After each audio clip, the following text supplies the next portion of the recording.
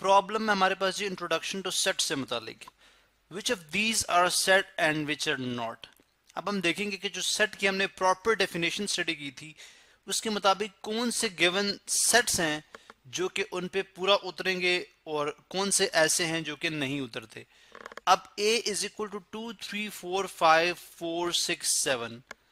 अब हम देखें तो इसमें 4 जो एलिमेंट है या जो इसका मेंबर 4 है वो अगर आप देखें तो रिपीट कर रहा है, जो कि सेट की डेफिनेशन जो है जिसमें वो कहता है जी सेट डिस्टिंक्ट एलिमेंट्स की कलेक्शन है।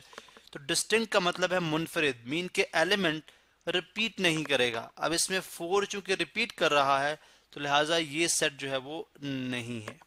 ठीक है, बाकी इसमें अगर आप देखें तो आपने ब्रेसेस इस्तेमाल कर रखी हैं, आपका जो नेम है वो भी कैपिटल लेटर के अंदर है, यानी अगर हम इसकी जो डिनोशंस हैं उन पे बात कर रहे हैं, लेकिन सेट के अंदर एलिमेंट का रिपीट होना इसे सेट की डेफिनेशन के मुताबिक सेट नहीं करार देगा।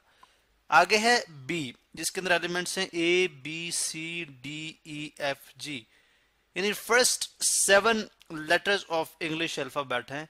इसका मतलब एक ऐसा सेट जिसको हम डिफाइन भी कर सकते हैं, डिस्क्राइब कर सकते हैं, वेल डिफाइंड है, डिस्टिंक्ट है, कोई एलिमेंट रिपीट नहीं कर रहा। अगर आप देखें तो ब्रैकेट जो है वो भी दरमियानी इस्तेमाल हुई, यानी ब्रेसेस ही इस्तेमाल की हैं।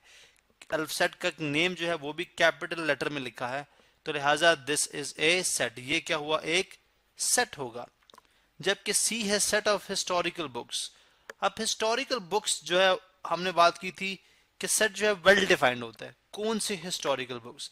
बिकॉज अगर मैं ये स्टेटमेंट दूं और दो अलग अलग बंदों को बोलूं कि आप इस स्टेटमेंट को इस्तेमाल करते हुए सेट के एलिमेंट लिखें, तो दोनों बंदे मुख्तलिफ तरह की हिस्टोरिकल बुक्स को कलेक्ट कर लेंगे।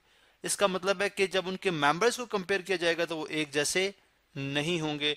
लिहाजा हम कह सकते हैं कि जो सेट ऑफ हिस्टोरिकल बुक्स है ये वेल डिफाइंड नहीं है, स्टेटमेंट की तरह स्टेटमेंट है, एक डिस्क्रिप्शन फॉर्म में है लेकिन वेल डिफाइंड नहीं है, लिहाजा ये भी एक सेट नहीं होगा। डी पे चलते हैं। डी के अंदर अगर आप देखें कैपिटल अल्फाबेट है, ब्रेसेस इस्तेमाल कर रखी हैं, एलिमेंट है 2 3 4, जबकि यहाँ पे अगर आप देखें तो 5 और 6 एक मजीद सेट हमने एज एन एलिमेंट के तौर पे इंट्रोड्यूस कराया।